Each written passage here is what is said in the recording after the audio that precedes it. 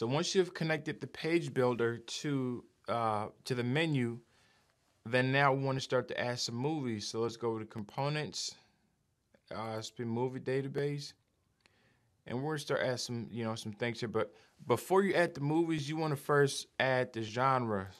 So I'm gonna click on genre, and then click on new, and I'm just gonna add here just action. And you have the option of save in new or save and close. So just save and close. But before you do that, you notice here you have different access levels, which I'm gonna go over later.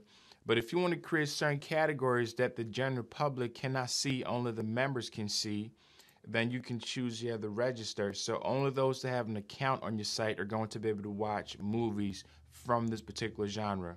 If not, then they won't be able to watch it. So once you've done that, you want to click on where it says publish. You want to change that status to publish, and then click on save and close.